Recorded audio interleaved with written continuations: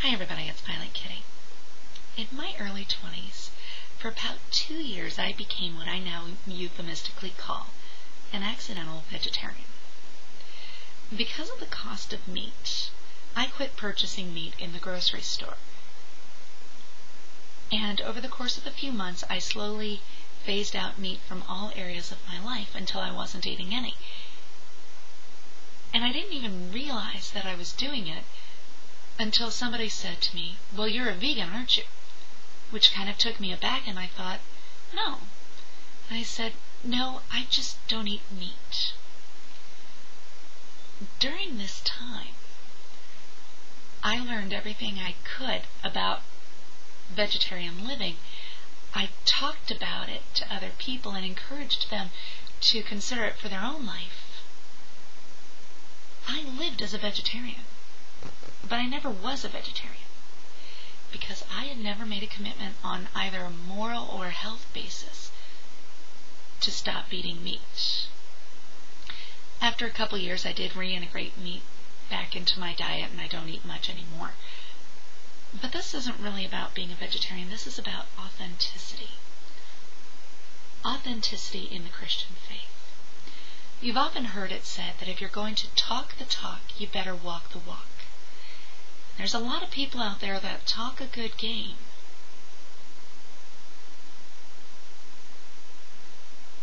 But there's something that seems to be missing.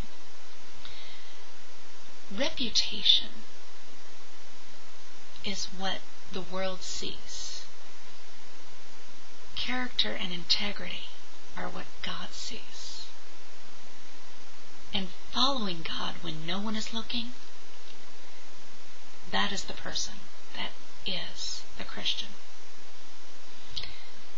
How do we recognize it? One would say, look for the fruits of the Holy Spirit. And the fruits are patience, kindness, goodness, gentleness, faith, joy, love, peace, and self-control. But many Christians seem to be manifesting dry and withered fruit that is no better than a non-Christian would manifest. That's one thing that we need to look for. But it's hard to make the decision based on that. So then you think, what about the gifts of the Holy Spirit? The gifts of hospitality, helps, healing, tongues, prophecy, administration, martyrdom. What about these gifts? Well, there is, and I do believe very much in the gifts of the Holy Spirit, but some of them can be faked, and some of them can be bestowed by Satan. So while I'm not undermining the gifts of the Holy Spirit, the manifestation of them alone is not proof of the indwelling of the Holy Spirit. Where the rubber meets the road on the indwelling of the Holy Spirit is submission. Absolute submission to the Holy Spirit. Some people say, okay, God, I'm going to give you 6% of my heart. That's an hour a day.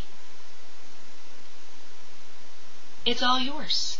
But don't go outside that 6%, because that's mine.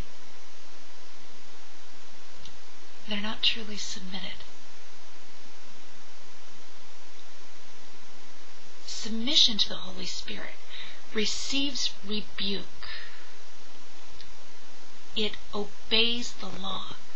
We are called as Christians to obey the law. Christ said, do not believe I came to abolish the law, but I came to fulfill it. And if you read the book of Romans, the very, very resounding theme is that while we are not under the law, inasmuch as we can, we must abide by it. A friend of mine said something really wonderful. She said, I believe that grace and legalism need to walk hand in hand. Christ came to give us freedom from sin, not freedom to sin. And when we've sinned, many cases, there are very, very real corrections that we must make in order to please God. If we've despised one area of the law, we have despised it all.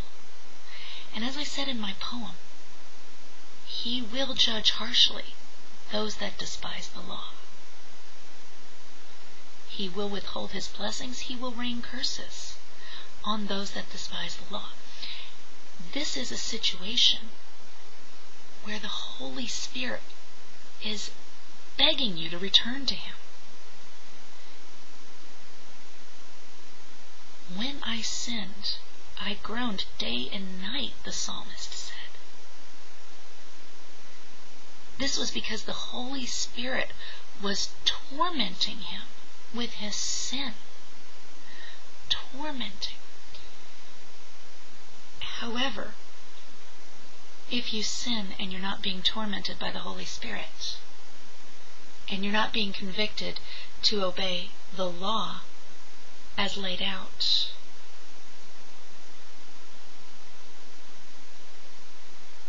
there is a problem. Either you've suppressed the Holy Spirit so much that you have no sensitivity to Him whatsoever, or He has never indwelled you. We all go through times when we're less sensitive to the Holy Spirit and we don't hear His call. These are the ebbs and flows of the Christian walk. But we should always, at some point, be sensitive to that call, so we come back when we hear Him calling. And in some cases, yes, He is going to torment us with His love. And that's what He does. He torments us with His love, calling us back unto Him because of who He is. And He will nag at you and not let you go until you submit completely. He doesn't want 6%.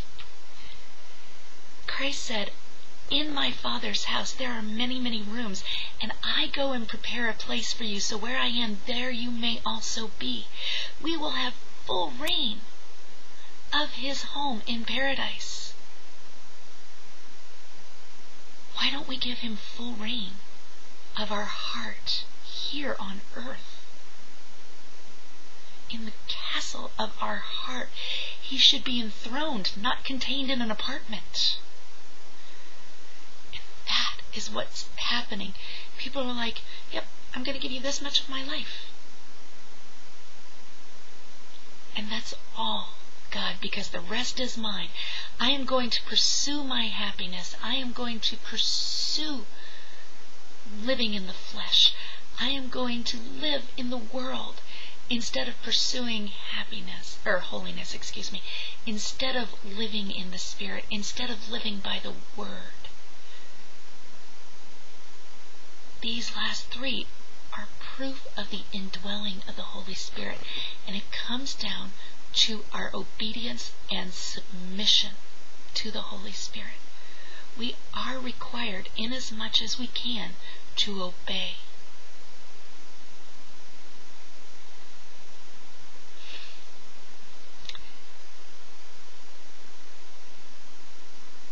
We have to submit wholly to the Holy Spirit in order to achieve the riches that He would have for us here on earth. And I don't mean monetary riches. I mean spiritual riches. That's just a foretaste of what He has for us to come. And that's all I have to say. VK out.